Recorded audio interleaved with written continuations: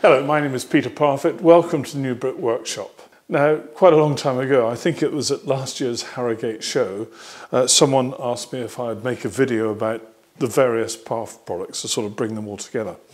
And I said, yeah, of course I would.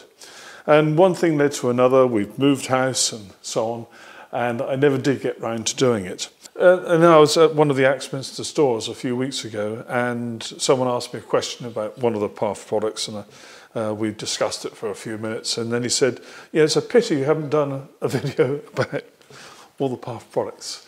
So anyway, here we go with a very quick summary of my Parf products. Well, it seems sensible just to start with what I was doing just now. I've got 3 different Parf products here helping me with that little task you saw me do with the router. And if I just slacken that off, there's my piece of wood. I was about to put a chamfer all the way round. This is a cam clamp that when you put it down onto a surface like this, put something in there, and then you rotate it a little bit, and it then tightens against there. And that's pretty tight. I can almost lift the MFT3 with that. That's held really tightly. Now, in order for it to function, here we have one of the guide pups, which is in one of the holes here in my MFT3. Then we needed a backstop, and this is the backstop. Notice it's got 3 holes. This pair allow you to set it up in a right angle fashion, like so, and the outer pair allow you to set it up across a diagonal, like so.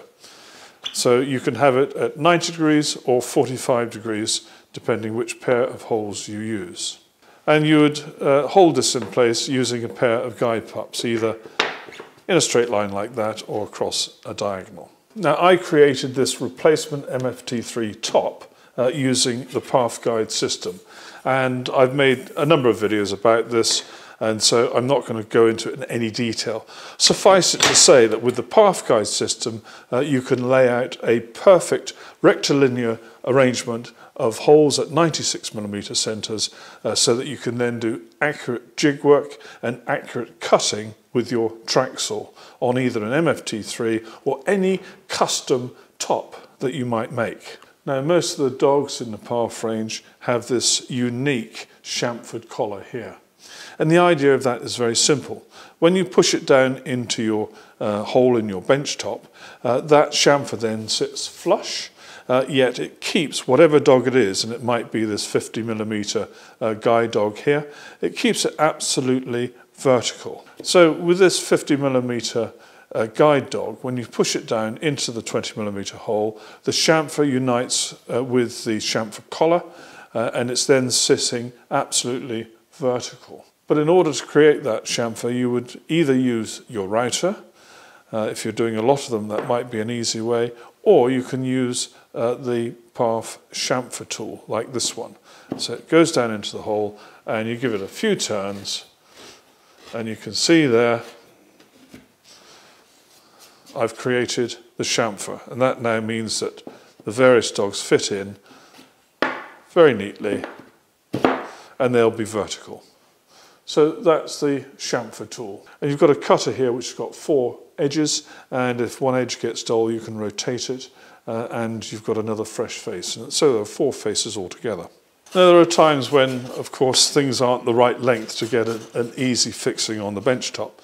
So we've got these wedges. You put a wedge in like so, and then tighten this up, and lo and behold, you're holding that again. Really, I can't lift it. And so that's firmly held, and you just release it like so, and away you go. And you can use these wedges in pairs, like so. And that's now holding that reasonably tight, not quite as tight as it was with the cam clamp. And there are yet more options. For example, here we are back to this situation where we thought, oh gosh, no, what a shame. You can use a wedge on its edge like so, because that's another filling in distance. There's also a spacer block which has got no holes in it, and it can be used in any way you like, either that way, or we can go back to our wedges in a situation like that. use a spacer and a wedge, or spacer and a pair of wedges. So the list is endless. And this is all achieved by having either the cam clamp or combination of the cam clamp, wedges, a spacer, the backstop, and of course these guide pups. And then we've got the Parf Superdog, and there's a normal size version and also a tall version. And these can be used in 4 different ways. In one way, they can be configured with this collar, which makes them more or less identical to the original Parf dog with that 25mm boss there. They can be configured with the chamfer ring, so when they push down, you're going to guarantee that it's going to be absolutely upright, just as it was with the original dog with a 25mm boss. And you can have no collar or boss at all, so it's completely smooth if you want to set it at a particular height for a particular task.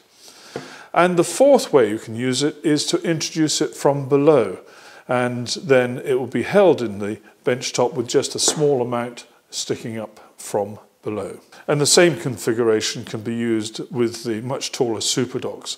Now these really lend themselves if you're doing rebate work using your track saw and guide rail.